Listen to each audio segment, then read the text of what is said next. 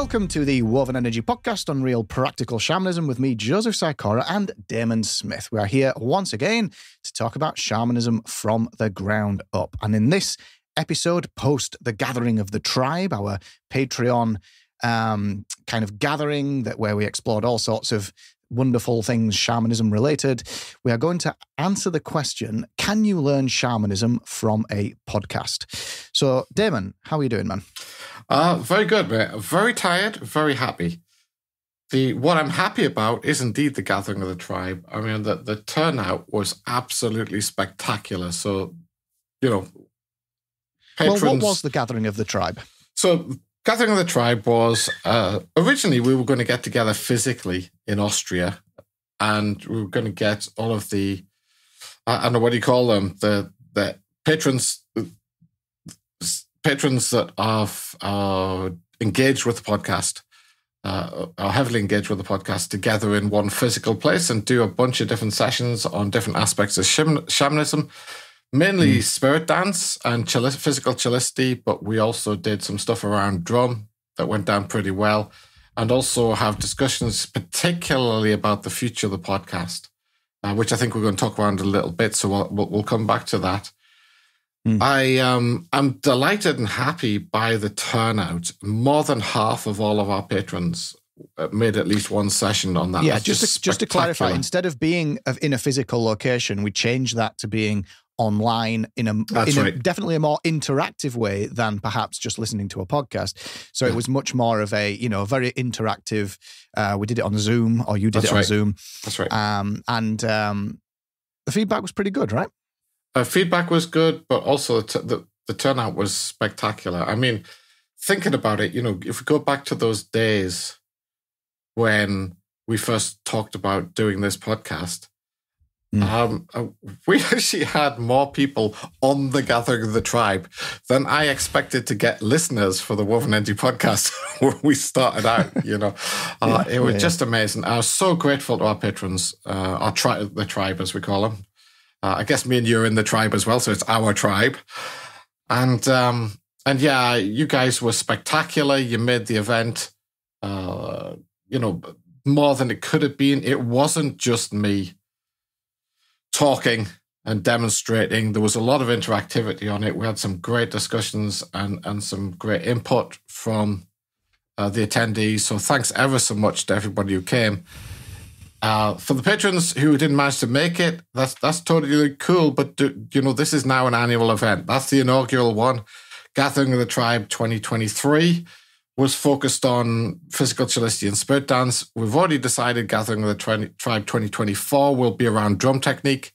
So there's still an opportunity next year to come and join. It was seven sessions over 7 days. It was a bit of a marathon because I'm working very, very hard at Cambridge University on multiple projects simultaneously at the moment. It was a bit of a marathon for me, but I was so glad we did it.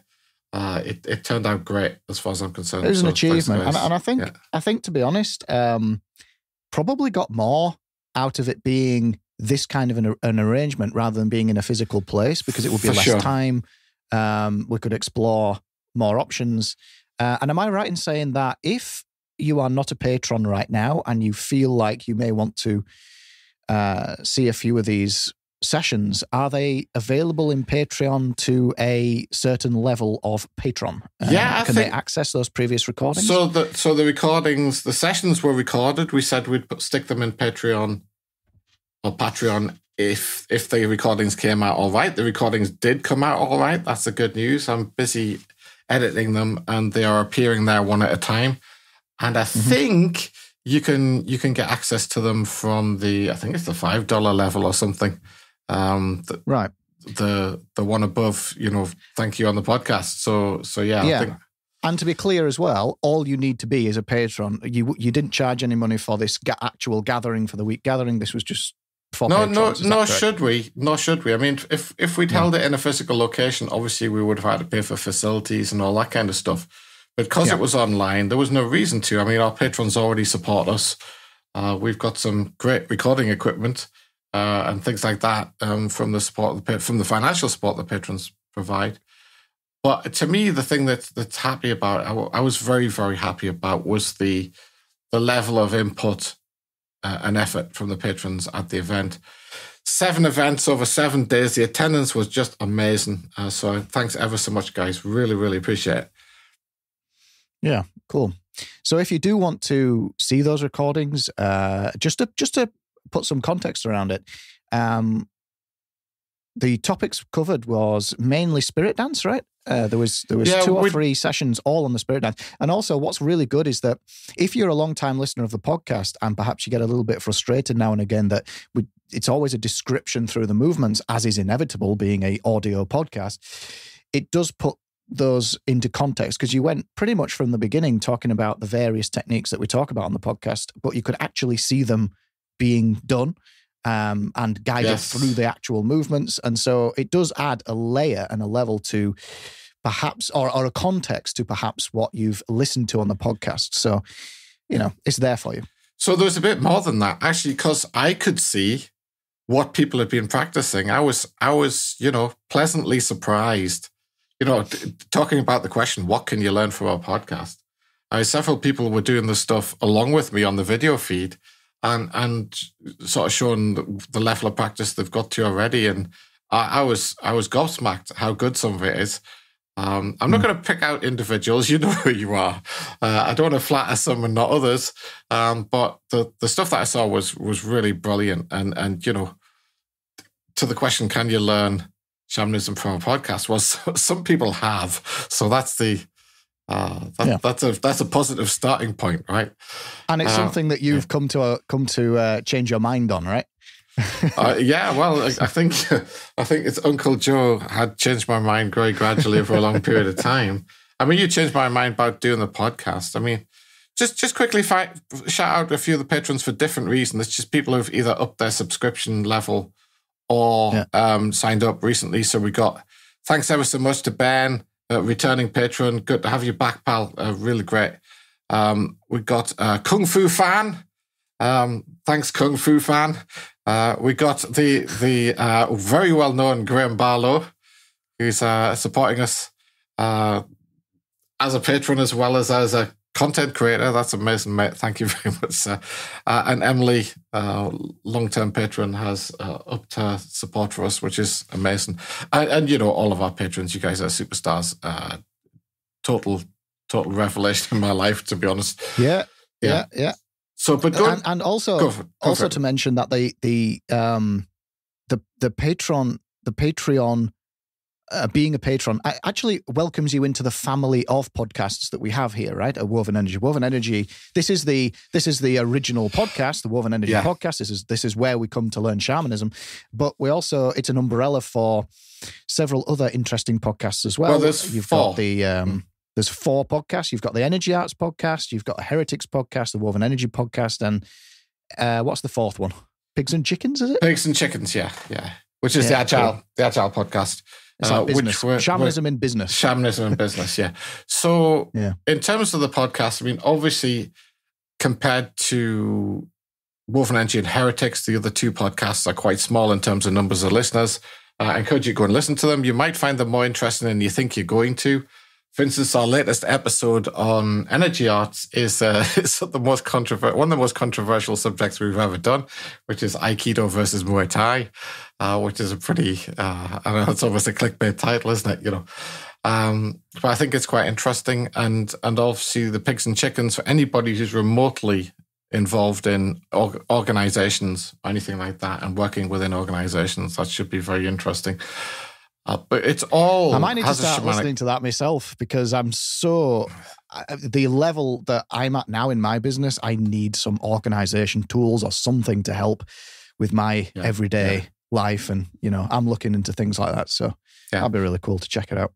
And our 2, the Woven Energy podcast on shamanism and Heretics by Woven Energy are like the 2 flagship podcasts. They're far and away the most popular podcasts out of the 4. So I guess that's where we're at with it. And there's an awful lot of listening on those 2 podcasts, which is another thing. I mean, some of our patrons and long-term listeners have listened to all of the episodes of both podcasts more than once, which is quite shocking given that there's well over 100 hours of listening there. So it's sort of like, I think some people listen to the 3 times, I had 300 hours of listening, you know. And I think you can, because they're quite dense, you can get an awful lot by multiple listenings to them.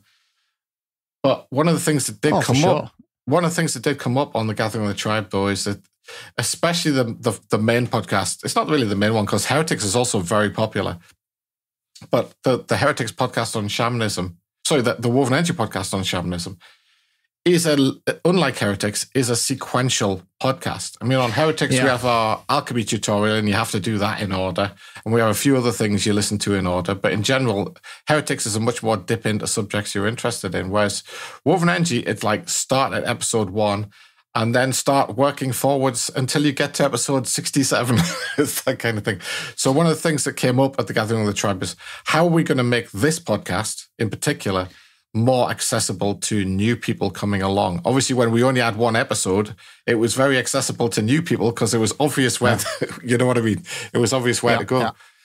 Now you have to scroll down a very long way to get to the starting point. Well, to be honest, that is a question that we've tried to address time and time again, and we're well aware of that question. Mm-hmm. And it's been in the background ever since we got quite a way into the podcast, particularly when we got to stage 2 and 3. And it's like, gosh, now we're on stage 4, where it's intense, for a lack of a better word, and it's very deep, and it's like it's built on a foundation of understanding that you need for the previous levels and the previous episodes. And now we're at that stage. It's like, well, how do we keep new listeners coming in, and how do we look after those listeners? Because we don't want to reject those listeners at all. We don't want to have a feeling of,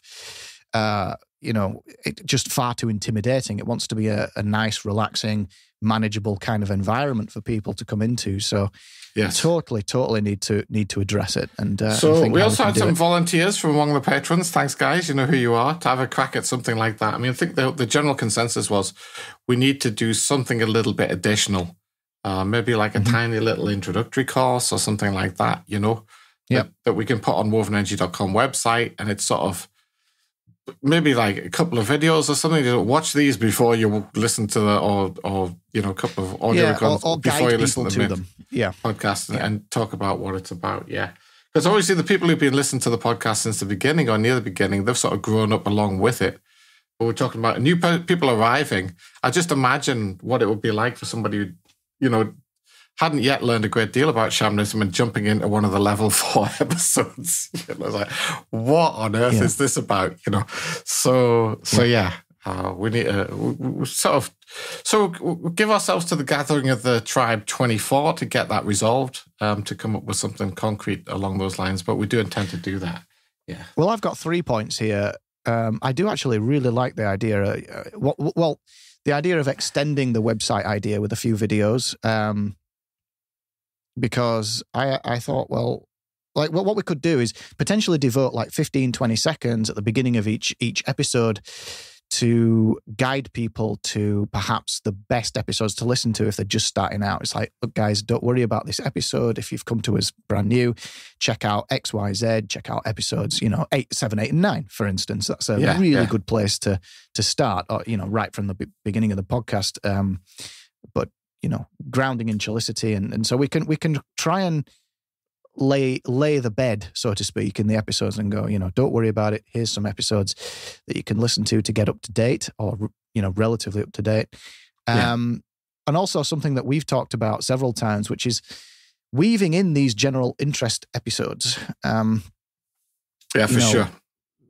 The slightly more, not necessarily deep dive into shamanic technique, but just sort of the interesting nuggets around what shamanism is, and talking about those as sort of like little waypoints, because some of those are fascinating. I know that's what drew me to shamanism, with us sitting in that living room at the end of certain sessions. And we have done quite a few like that. I mean, for instance, the one that sticks to mind is the one we did on the events.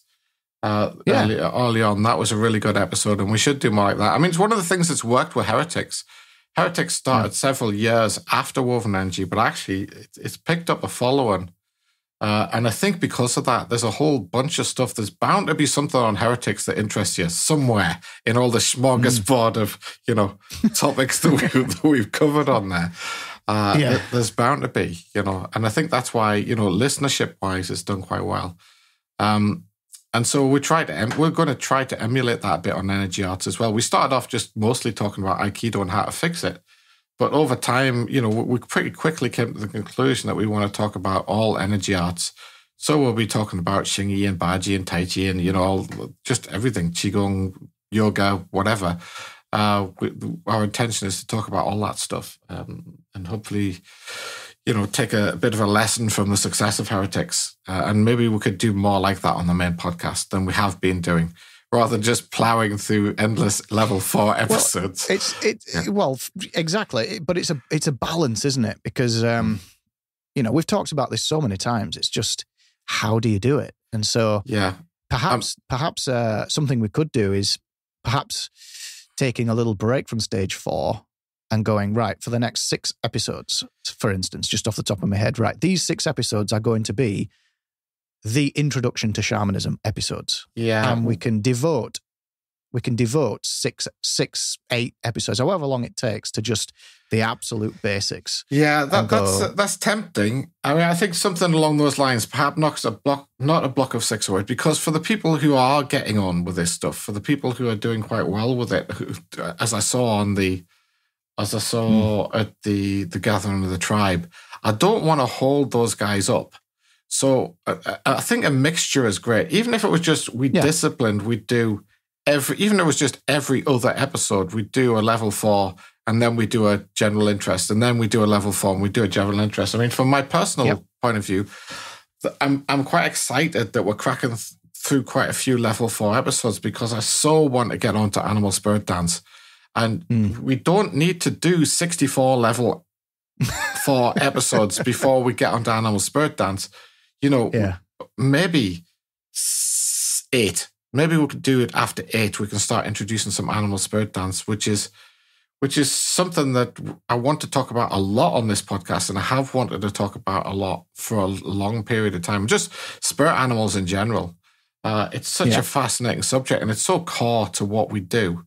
And we're getting tantalizingly close. I mean, it's taken a long time. It's taken nearly 70 episodes to get where we are, but we're not, you know what I mean? So I do want to keep the level 4 stuff going, but maybe how about every other episode we do a general interest now? 100%. Yeah. We've got a document, haven't we, full of general interest episode ideas. So let's start ticking them off. For sure. Yeah, definitely. So going back to those early days, I guess if we have the working title for this particular podcast is Can You Learn Shamanism from a Podcast? When we started discussing this issue back then, I mean, what years were those? Were they like early 2000s or something? I'm trying to think of maybe I can't remember when it was. It was so long ago. Are you talking about when we first started talking about the podcast? Yeah, when we first started talking about the podcast. Or was it later than that? That would have been around 2013. 2013. Okay, that's that time period. Around that Yeah. time. And the stuff that led up to it, the whole Arma Bella movement and all that kind of stuff had been going. That's right. 2011. 2011 was the official sort of, I don't know if you call it official, but it was the date on which we thought we got somewhere with Arma Bella.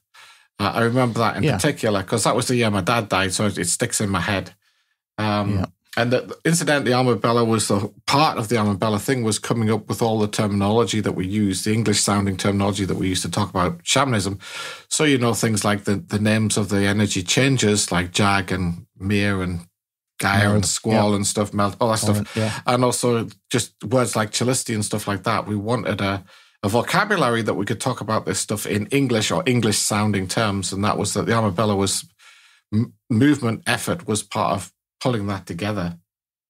But then coming up to when Joe started talking to me about the podcast, we sort of started the podcast long before we ever started recording it, didn't we? We used to sit in that cafe sometimes. We used to sit in the cafe also, before training. And we used to, I mean, that was still in the Arma Bella days. And I have a very keen fondness for the Arma Bella days. It's so fascinating because at the time, you were so against talking about shamanism. Of course, you were talking about shamanism from the Arabella perspective, but from your point of view, you always wanted to wrap it up in this sort of exterior bubble to try and get the ideas across in what you perceive to be a more digestible way.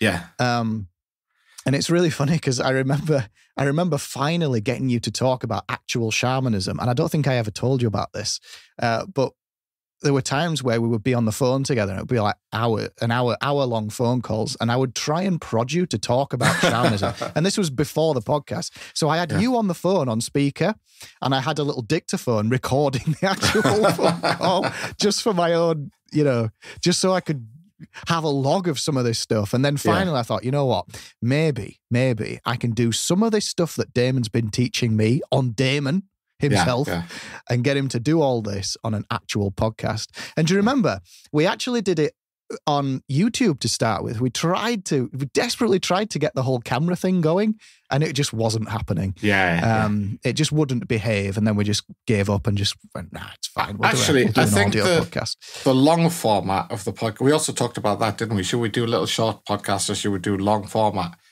The long format has helped really well. That was the right decision. I think, and I don't think that short format we would have ended up with anybody being able to do what we were talking about, frankly. So I think that, one of the things is there's often a desire to see the stuff. And a lot of people, I guess, were pleased to see the stuff at the Gathering of the Tribe. But at the Gathering of the Tribe also had people that demonstrating the stuff to me, never having actually seen it with their eyes and doing a really good job of it, which is amazing. Yeah. So it's quite interesting that I think because of the depth of long format, that you can really get into the heart of things, the nitty gritty of the topic, that people can kind of pick it up a bit by osmosis. And because, ultimately it's not me and you teaching people shamanism, it's just us encouraging people to go and get taught shamanism by the person they should be getting taught by, which is Mother Nature, and giving some ideas about how that could be done. And there's no rights and wrongs in that. I mean, the only wrong really is the whole imagination trap stuff. The only wrong is you start imagining things. Anything else you try that puts you in a situation where nature is teaching you directly and there's nothing human intervening in that, that's what Chillicity is all about. You are effectively applying shamanic technique. You can, of course, take the benefit of people who've been doing it a long time and the techniques that they've either picked up off others or figured out for themselves or that kind of stuff. But it is that kind of a subject. So I do think that you can learn shamanism from podcasts, given the not because of the wonderfulness of the podcast format particularly, but because of the wonderfulness of nature as a teacher. It's a very different concept because, for instance, in the martial arts, we have this concept of lineage, where such and such a person learned off such as somebody else who learned off somebody else who learned off somebody else. It's a very Confucian kind of idea, a very hierarchical kind of idea. And you get, there's some upsides to that. There's some downsides. It's nice to feel part of a tradition. I mean, for instance, the Xingyi tradition is a long tradition and it's nice to feel part of that with all those great masters, Li Neng Rang and Jilong Feng and all those guys going back into the distant past, at least compared to where we are. It's nice to feel part of that. But then the negative is also you can bask in the glory of your famous teacher or your famous teacher's teacher or your famous teacher's teacher's teacher, and that's like laurel resting. So what if your teacher's teacher's teacher was wonderful? He might have been the greatest thing since sliced bread. But actually, if you can't do it yourself, what does it matter? And the damage I feel that Confucianism have done to especially the Chinese martial arts, but also the martial arts of other countries, is not inconsiderable, and it's gives rise to a lot of sort of wrong-headedness in things. Whereas nobody's got an older teacher than a shaman. The teacher of a shaman is nature. Nature, best estimates, 13 billion years old or something like that. The old martial arts master who's 98 with a white beard sort of pales in comparison to the age of every shaman in the world. And it's quite interesting in terms of what a shaman is. I picked out, just because we're going to talk about this on this episode, I brought, most people are kind of familiar with the fact that I'm a big fan of Terence Mckenna. You're also probably well aware that I wouldn't agree with Terence McKenna. I never managed to meet him. Unfortunately, I would have loved to have met him, but before he passed. But I do like a lot of the things that he has to say about shamanism. This quotation is really cool to me. It's actually from a song lyrics that you can find it on YouTube. It's called Re-Evolution. It was a collaboration that he did with the 90s band called The Shaman, who did that famous number one Ebenezer Good, He's a No Good Ebenezer Good, super subtle song that was. But this is a much, much better song. Not more catchy, but it's cool. And this is a little quotation from it. He says, "This is what shamanism has always been about. A shaman is someone who's been to the end. It's someone who knows how the world really works. And knowing how the world really works means to have risen outside, above, beyond the dimensions of ordinary space-time and casuistry, and actually seen the wiring under the board, stepped outside the confines of learned culture and learned an embedded language into the domain of what Wittgenstein said called the unspeakable, the transcendental presence of the other." So basically what he's saying is, what I've described this in much more mundane terms as a shaman being like a mechanic. The average person who buys a car just wants it to get them to work or take them to do their shopping, and they just want the thing to work, right? But mechanics are different. Mechanics want to know, like normal people are more concerned with the outside of the car, what's outside the bonnet or hood of the car, whereas a mechanic's more concerned about what's under the hood. And that's just what a shaman is with respect to nature. A shaman's somebody who wants to know how the world really works, what goes on under the hood of nature. And he talks about how history, in this same song, he talks about history representing a radical break from the nature that preceded it. This is what, we can see this clearly. The start of this song is in our split between our two podcasts. The Woven Energy podcast is what went on before we invented history and civilization and all those kind of things. And it must be the response to a kind of attractor that lies out in our future. He says, persistently, Western religions have integrated into their theologies the notion of a kind of end of the world. And he talks about shamanistic experience kind of confirming this intuition. But it doesn't mean it's going to happen like anything in the book of Revelations or anything like that. It's not that kind of a cataclysm. What it really is, the Bible talks about it in terms of the Alpha and the Omega. What it really is a shamans take an end-to-end view. They don't look at the here and now. They don't look at this single point in time.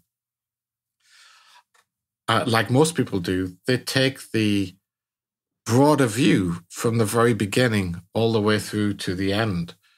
But the end, in a way, in shamanism is a cyclical subject.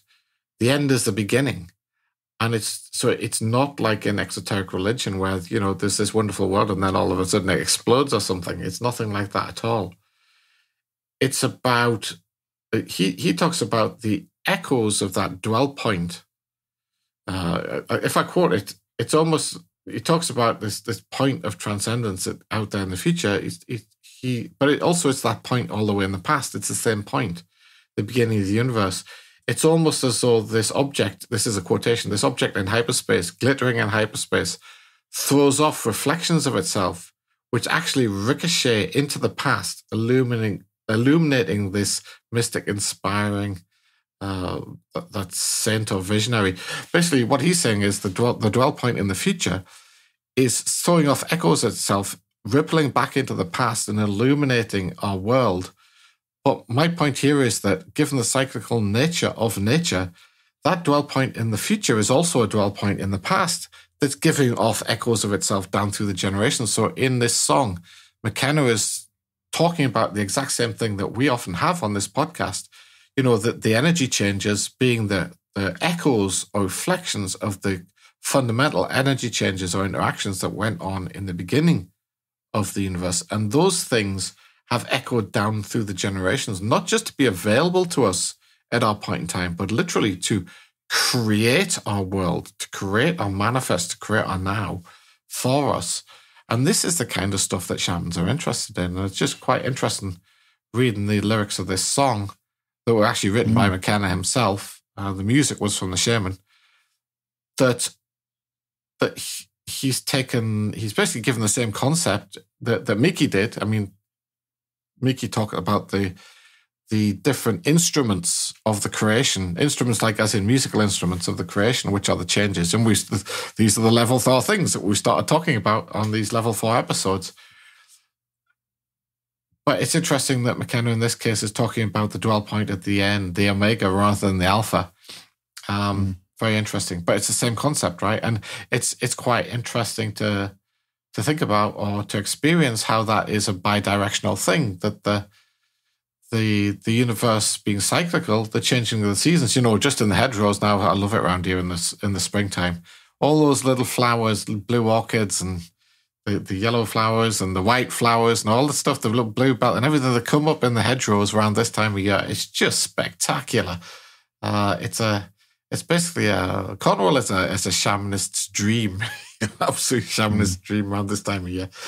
But it is, and so the thing is that that doesn't define what a shaman does. I mean, shamans that help people basically to act as a guide, to deal with, to help the people around them. It's not an extended thing. It's to help the people around them to live their lives not in better ways, but basically in strategically more able ways. A shaman was very much a strategist of a tribal society. And I think that is sort of what we've been doing with the podcast. The shamanism's not a leader. They're not a boss. They're not a manager.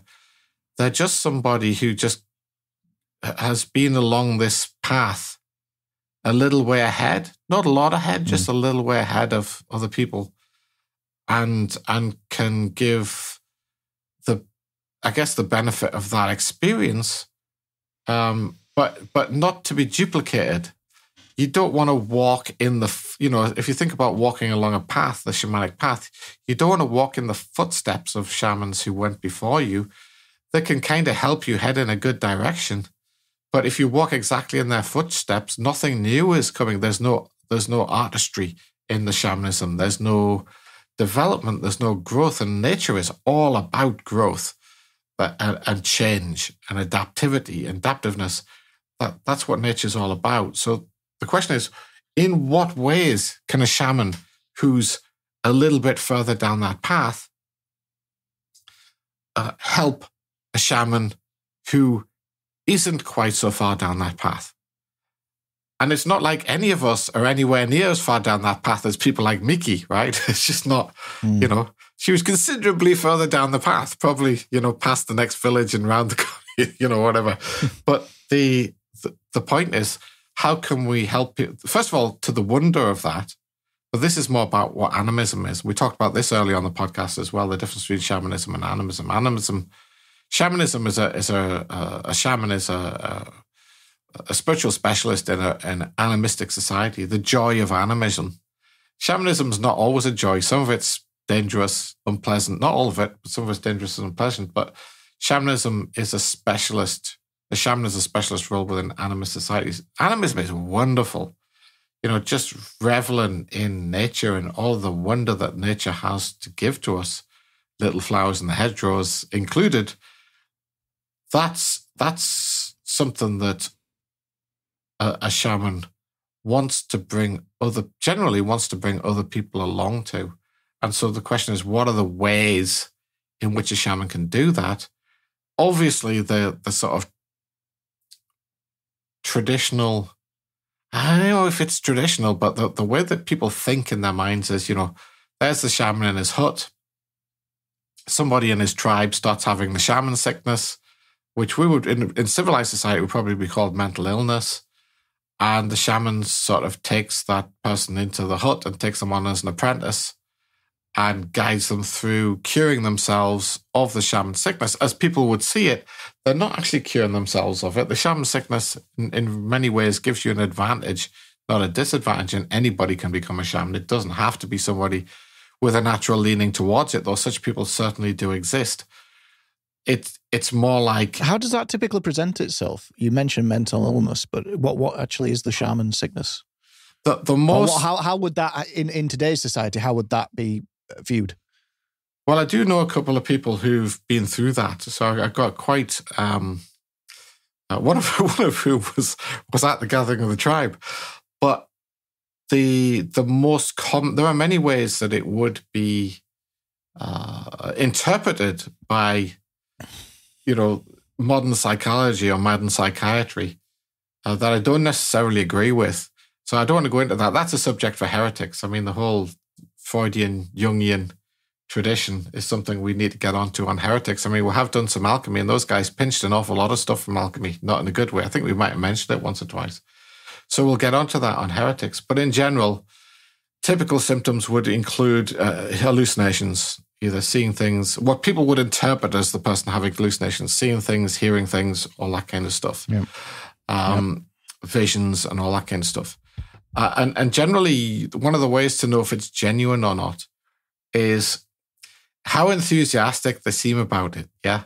If there's quite, if they've seen Mother Mary and they think it's really cool, or they're behaving like they think it's really cool that they've seen Mother Mary, and,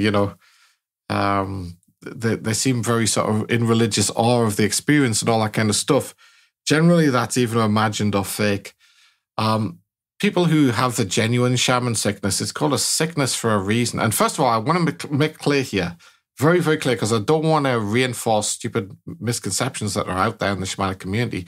You do not need to go through shamanic sickness in order to become a shaman. It's not necessary, even to become a great shaman. You can become every bit as good a shaman as someone who has been through that.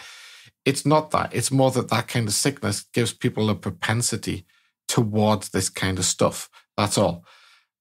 They still need to work at it. And in some ways, they've got more challenges to deal with early on, because if you are a relatively, I don't know what you call it, ordinary person, I guess like me, when I started out in this stuff, you have all of that wrestling with the visions and the hallucinations and all that kind of stuff. You have that to come on later in your journey, much later in your journey. As if you have the shaman sickness, you have to deal with it day one. It's not the right place to deal with it in many ways. And in a logical sense, the sequence of learning shamanism, that's something you want to be dealing with at level 5/6, not level 1, So it's really interesting because I'm not going to say who, but somebody I know had that and not in a good way. Those the hallucinations, the voices and hearing voices and stuff. And in modern, well, if it's distressing, if it's distressing to them, that's usually the genuine. Yeah. If they don't find it distressing, then it's generally not genuine. It was distressing, and it was also distressing in the way that nobody would believe this said person either. And so, they'd be either cast aside or not really taken seriously. I mean, what we get to do as shamans who are following a nice, like the Woven Energy podcast lays out, a nice staged path of 7 stages. If you want to call it 7, you can call it 3, whatever number you want. A nice even path of gradually acquiring shamanic ability over a long period of time. You can deal with those things in a measured sense. There's no leaps of faith at any point.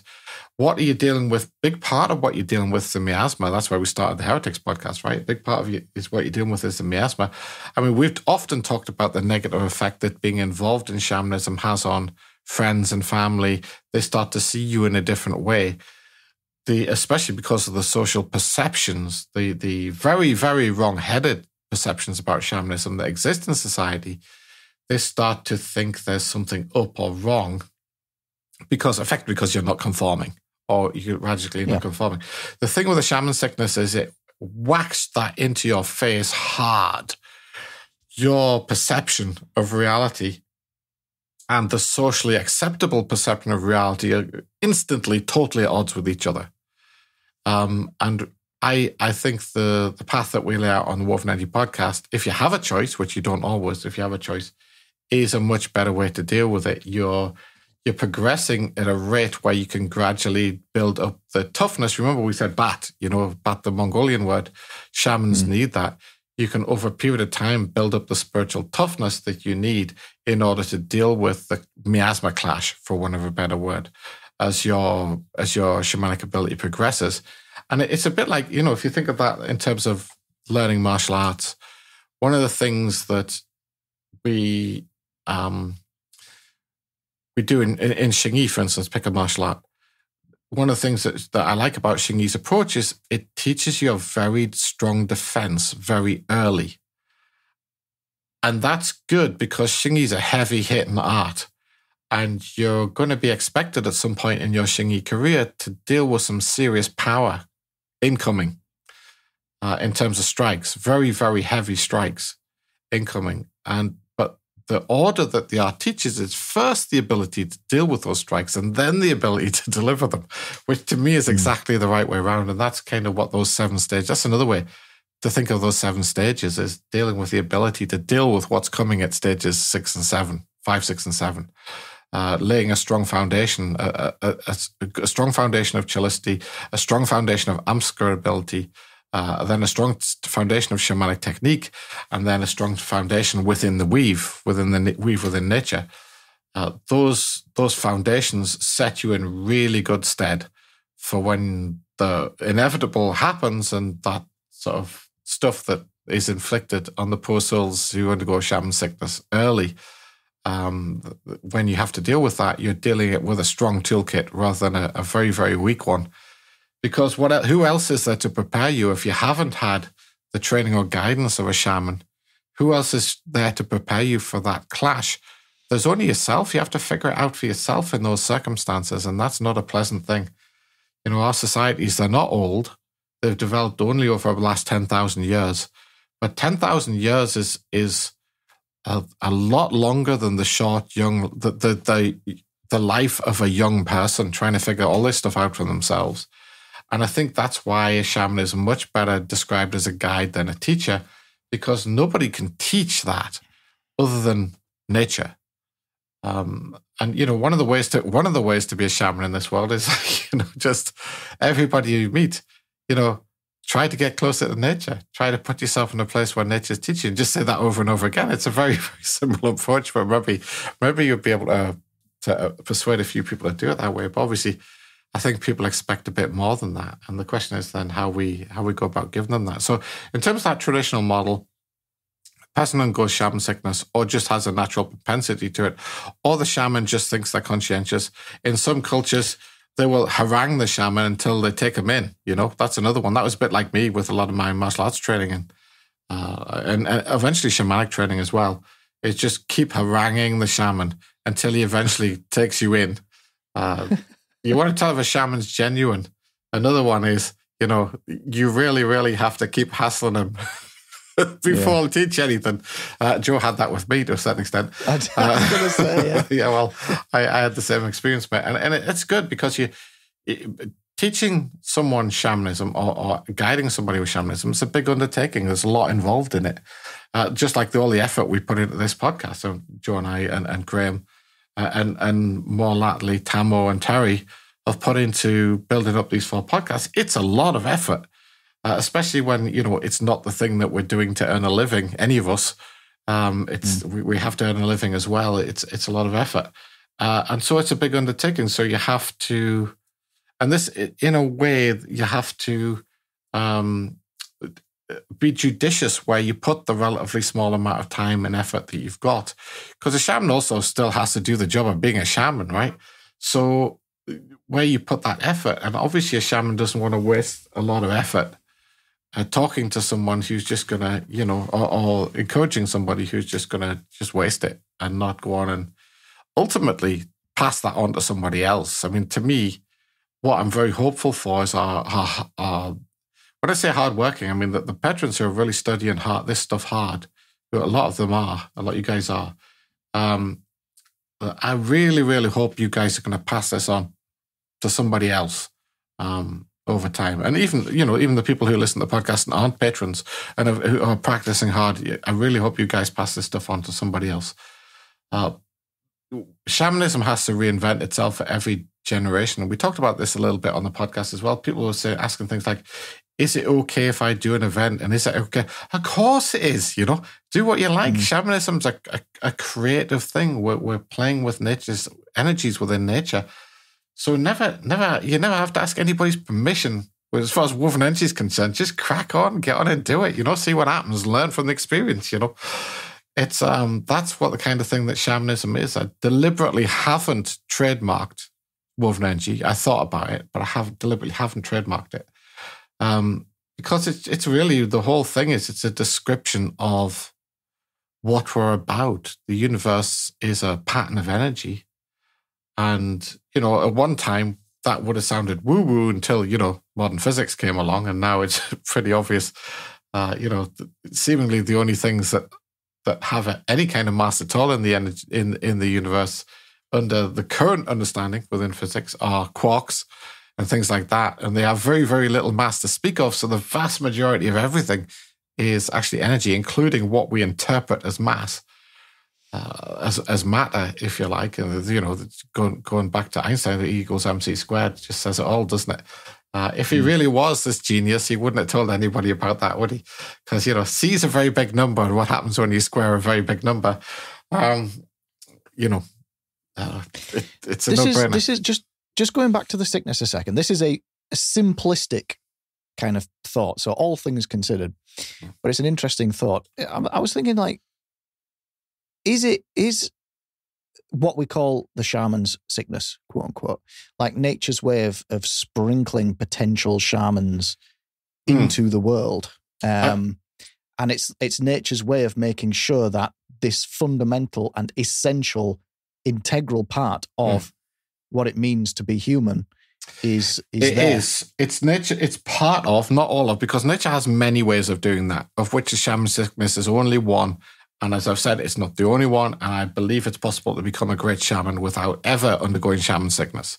At least you wouldn't call it shaman sickness when somebody who's solid on level 1, solid on level 2, solid on level 3, solid on level 4, they start practicing level 5, 6, and 7. You would never call it a sickness because it doesn't make them ill. Do you follow what I mean? They've got tremendous bat, they've got tremendous toshultin, they've got tremendous guhach. They are more than able to deal with that stuff when it comes along in their training. So you couldn't really call it a sickness. They do go through the same stuff, but they're well able to not be distracted by it, to plow on and be directed in the shamanic technique. But yes, I believe that nature, in terms of, for instance, just in terms of genetics, nature throws up a number of anomalies deliberately. And, this is to do with genetic mutation and stuff like that. Nature throws up a number of anomalies deliberately in order to keep the development of life and non-life. This is true in terms of geology and cosmology and all that kind of stuff, to keep it flexible, to keep it plastic, to keep it relevant, and to keep its ability to adapt to new things. If that stuff didn't happen, for instance, in genetics, what a dull world that would be. We would all be almost carbon copies of each other, or carbon copies of our parents and stuff, Yeah. This is not good. And it's not just in terms of actual mutation of genes. That's the rarer thing. You also get dominant and recessive genes. You get complex patterns of genes. So that's how you end up not being just a straight copy of half your father and half your mother. That's how it happens, because genetics is more complicated than that. Very interesting subject if anybody wants to look into it. Right up until you start getting into biochemistry, and then it gets hard. But anyway, never mind. But which incidentally, we talked about a bit of biochemistry at the Gathering of the Tribe as well. I think that was cool, because that was the opening lecture called The Scientific Basis of Shamanism. We've talked about this a lot of times. I don't like the word basis, incidentally. I think the scientific explanation of shamanism would have been a better title, because it's not the basis of shamanism.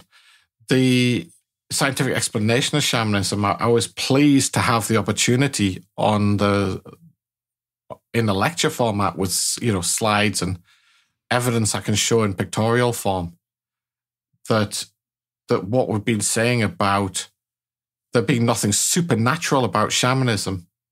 And we got into quite some detail on things like biochemistry on that lecture. And that lecture is available already inside Patreon, incidentally.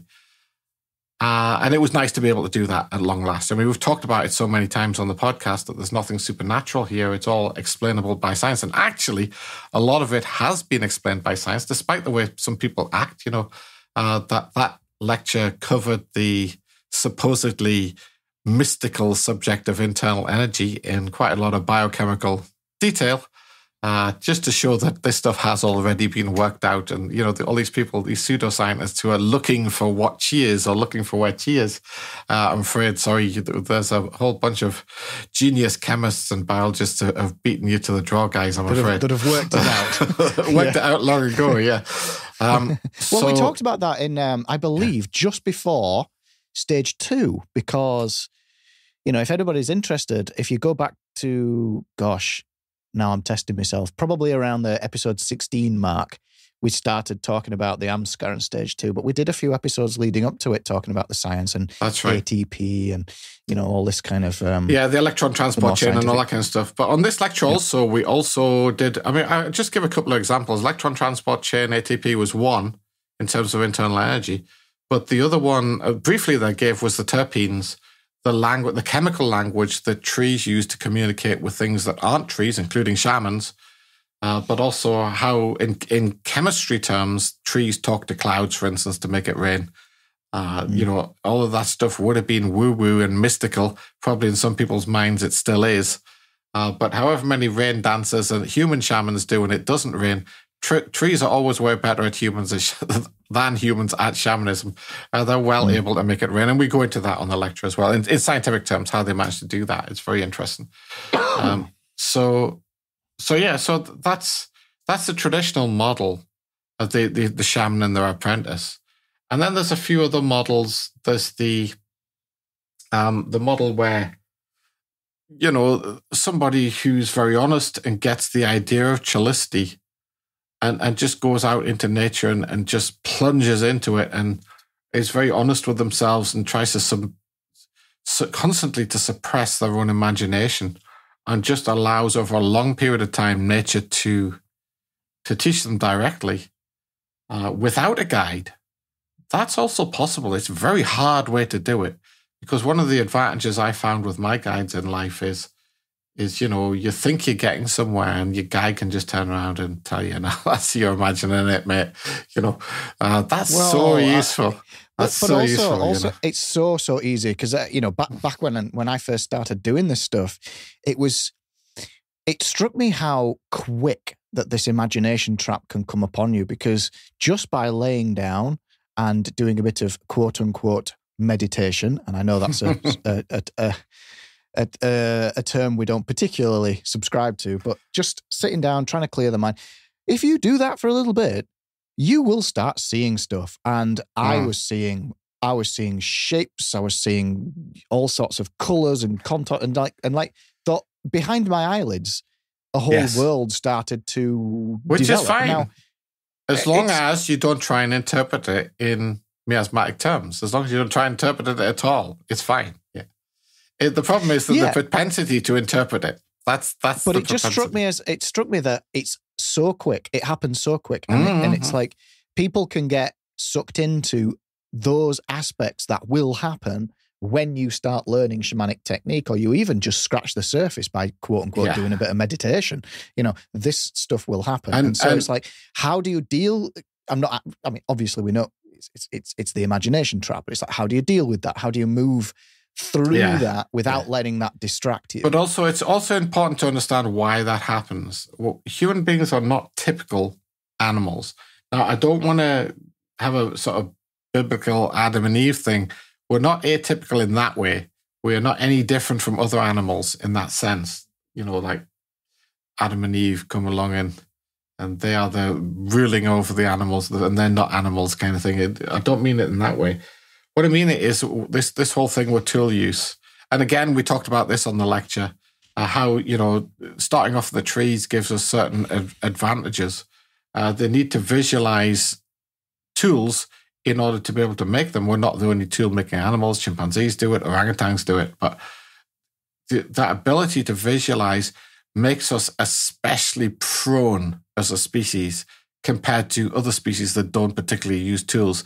I mean, tigers use tools, but they come naturally. They don't have to do anything to get claws, right? They're just there. There's nothing they have to do to acquire them other than just grow. So I think that it's important to understand that we're atypical, and this is why we've done this atypical thing that Terence Mckenna is talking about in this song. Human history represents such a radical break with nature and the natural organization that preceded it. It's a radical break because we developed that ability to make tools. First of all, we developed the ability to physically make them with the opposable thumb because of tree climbing.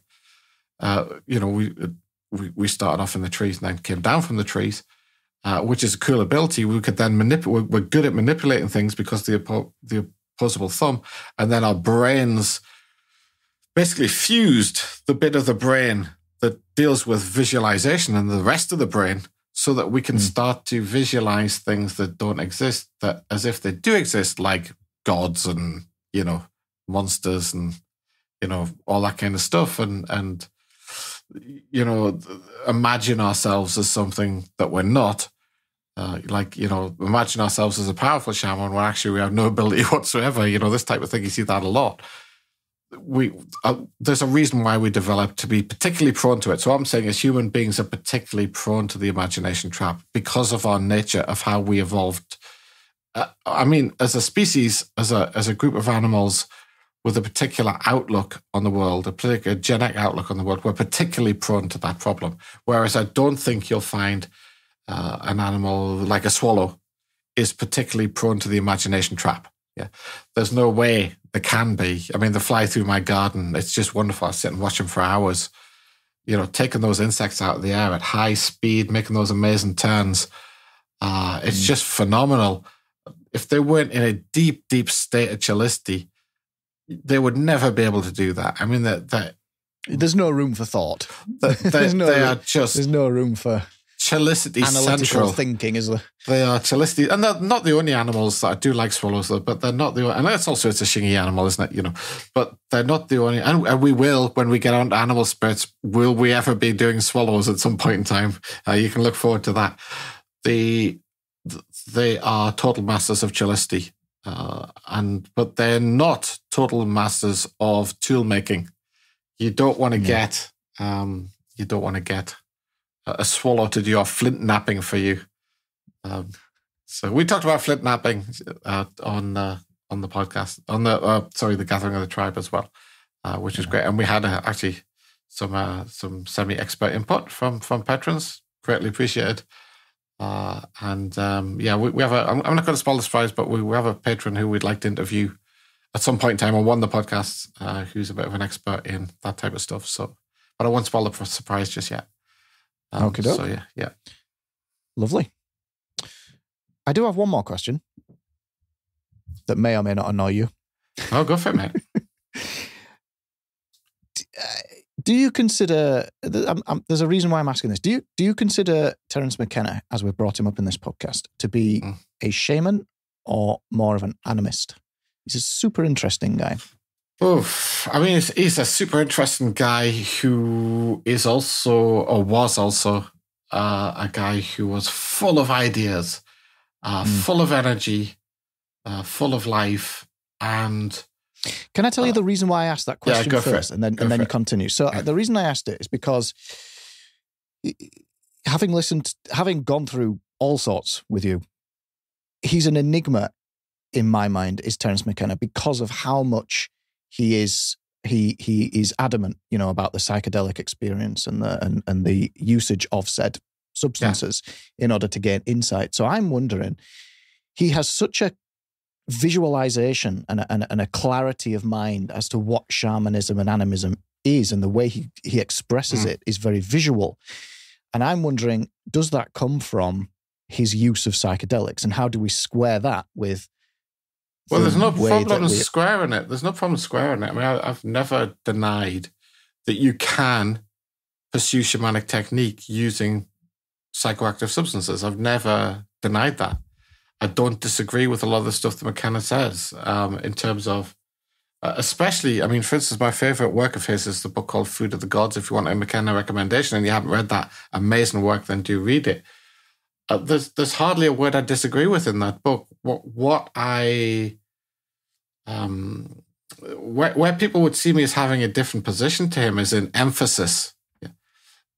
His emphasis, and it's no wonder he's a botanist, for goodness sake. You know, he's interested in plants, and obviously that's the lens through which he sees everything. You know, or saw everything, and I don't blame him. And he has a totally legitimate view of shamanism. And was he a shaman? Sure, he was. The only difference is that, you know, every shaman has a different way. They have to find their way to bring other people to this path. And the richness of his character is one of the things I'd like to stress. A lot of shamans end up like that. You know, you can see with me, and the richness of my characters come in a different way. I'm the martial arts collector, aren't I? You know, I'm also the spirit dance collector. I mean, for instance, for the first time ever, I did some, first time ever with other people, I did some Malay spirit dance on the Gathering of the Tribe, along with the normal, you know, I don't believe that spirit dance is anything to do with different countries, but some spirit dance stuff that will come from the Malay tradition I showed, you know, just to show that, you know, this thing is not the exclusive preserve of Mongolia and Japan, which you might get the impression, you know, if you see me talking about spirit dance normally. So the point is that shamans, because of the torsional team thing, they end up with quite rich portfolios of technique if they do it for a long time. And McKenna looked into a lot of different things, skewed by his interest in plants and the psychoactive, side, foundation aspect of shamanism. And my interest has been heavily skewed by spirit dance. We have this podcast on shamanism, and we do talk about drum technique, and we've talked about other things. We've talked about homiluk and various other shamanic techniques. We did some drum technique, and we're going to, on the Gathering of the Tribe, but the whole of the next Gathering of the Tribe is going to be on drum technique. But if you took this podcast as a whole, you would see that Damon has a particular skew towards spirit dance, right? It's, and I would never deny that. It's my particular portfolio of shamanic techniques. So, but in a way, my spirit dance is McKenna's mushrooms. That's probably the best way. Yeah. Do you follow what I mean? The reason I like spirit dance is its richness, its variety, but also in some ways, spirit dance gives you a path to bat, toshaltine, and gukuk, but in terms of use of psychoactive substances, especially bat, it gives you a path to that you are ready when you experience that stuff. And my worry about the psychoactive substances has always been out of sequence in terms of a new person newly coming to the subject of shamanism, that advanced practice comes out of sequence, and it ends up making them think that they are doing shamanism when in fact they are doing amplified imagination trap, amplified, of course, by the psychoactive substances. Yeah, so that's my worry. But you're surprised. I mean, we could do a review of that book, Food of the Gods. I do love it. It's one of my favorite books ever. It's just such a special book, and it describes the miasma. The only literary work that describes the miasma better than that is The Chemical Wedding. It's the only one. Which needs deciphering in and of itself. Yeah, well, we started out on day 2 on heretics. If ever there was one. Many people asked us for so long to start on day 2 on heretics, and we have actually started. So we'll be moving on with day 2 shortly. But it is a really great book. And so, I recommend that book to anybody. And I think it frustrates a lot of people around me. They can't understand why I have such a reverence for McKenna when I seem to have such vehement disagreement with them. But the disagreement is kind of superficial. That's probably the way, from my point of view. If we did get together, we would have a far more in common, I think, than you might expect. That's my view. Yeah, and what a wonderful person, and his output inspired me among many others.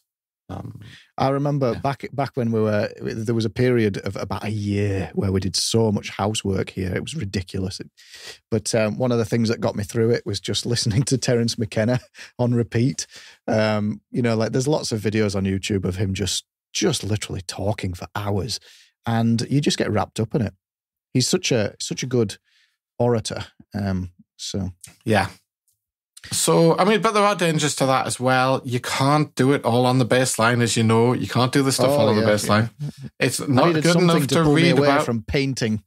And I think that is the one thing that we have harped on about, probably like a stuck record, since the beginning of this podcast, I'm quite pleased about, is just thinking about this stuff, just listening to a podcast, just reading books, just all that kind of thinking about it in your head. You've got to practice. You've got to go out and do it, and you've got to headbutt nature, as we've said many times.